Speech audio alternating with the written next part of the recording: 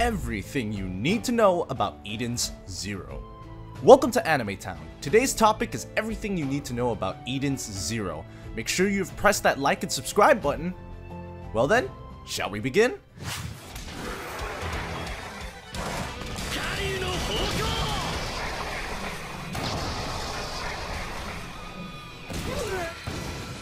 If you have never been in the anime community, then you must have heard about the anime called Fairy Tail. It's among the most popular series in the world of anime, and for one reason or another, there may have been a couple who have enjoyed or at least watched Fairy Tail.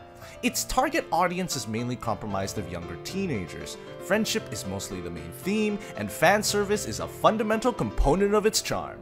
In the end, Fairy Tail managed to make itself known through its simplicity and juvenile nature, but as I said, it's all part of its charm. It's the reason why so many people have enjoyed this series and still continue to do so.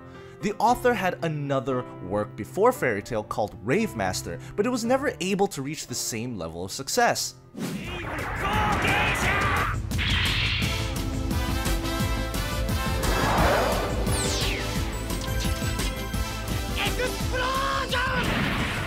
But now, after two successful serializations, the mangaka Hiro Mashima has another successful serialization that has been ongoing ever since 2018. It's a series called Eden Zero, and in more ways than one, it is very similar to Fairy Tail.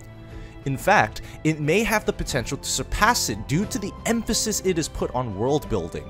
Unlike Fairy Tail, where it has more about the slice of life fantasy and action, so in many ways, Eden Zero has similarities not just to Fairy Tail, but also to the universally praised king of world building, the manga called One Piece.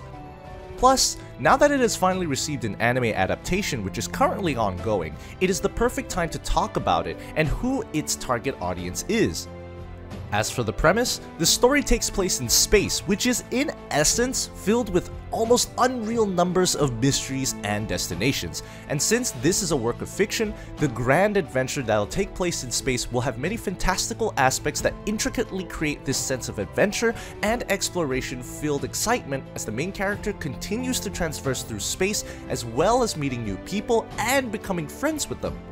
The story of the main character is a childish pursuit for friendship, and the way the first scene in the anime is executed is quite fascinating. Mother?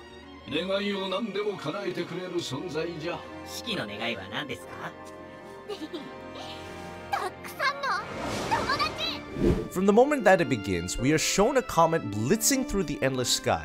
Young Shiki is sightseeing it together with his grandpa and a friend. He is taken aback as he thinks of it as a moving, well, he is then fooled into thinking that the comet is a dragon, but the natural sense of curiosity of a young child is wholesomely portrayed. However, the question is, will they ever know if it was a comet or a dragon unless they see it up close?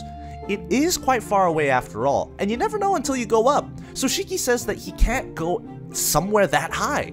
His words are properly responded by his grandpa as he tells Shiki that if he continues to remain here, there are things that he will never know, and there is a significant number of them. So he gives Shiki some humble advice. Leave this place one day, go to loads of kingdoms, meet lots of people, and then make a lot of friends. Shiki wonders about the term friends for a little, but his grandpa then explains what friends are.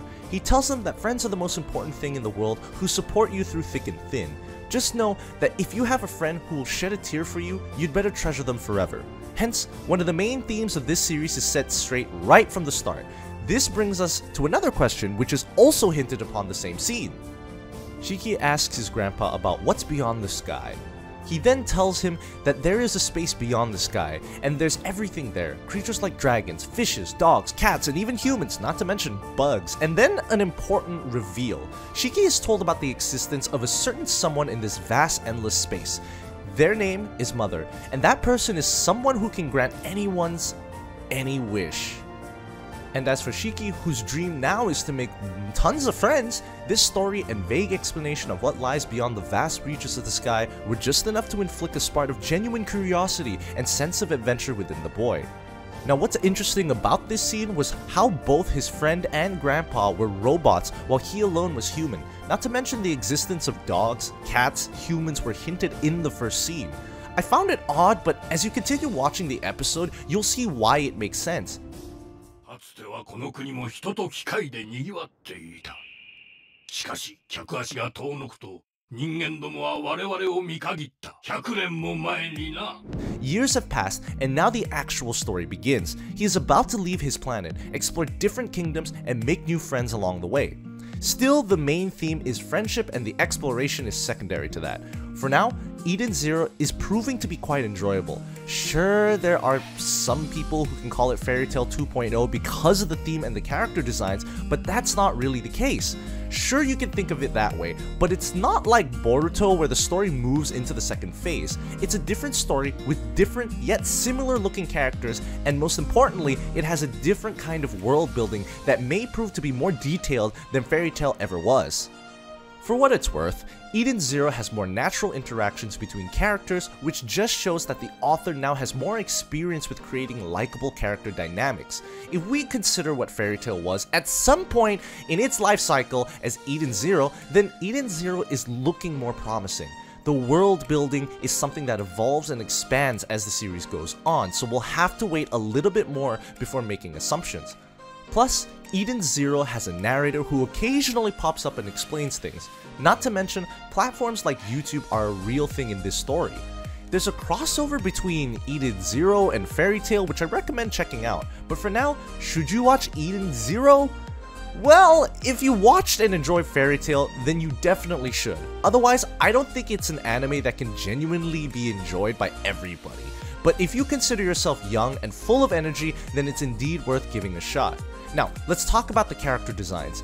They are the same as Fairy Tail, and the cat named Happy exists in both series, so for what it's worth, it's a deliberate creative decision on the author's part. He is using the same character designs and the same theme, but with a different story and world building because that's how he intends it to be. It is a series that can be enjoyed by a younger audience, and that's what it intends to do. So if you go in expecting a different kind of series, you'll thoroughly be disappointed.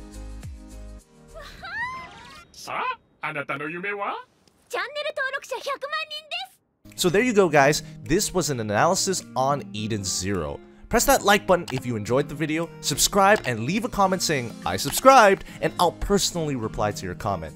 So what are your thoughts about this series? Have you seen it? Are you planning on seeing it? What do you think about it? I am looking forward to hearing thoughts, so go wild in the comment section. Well then, I'll see you guys on my next video.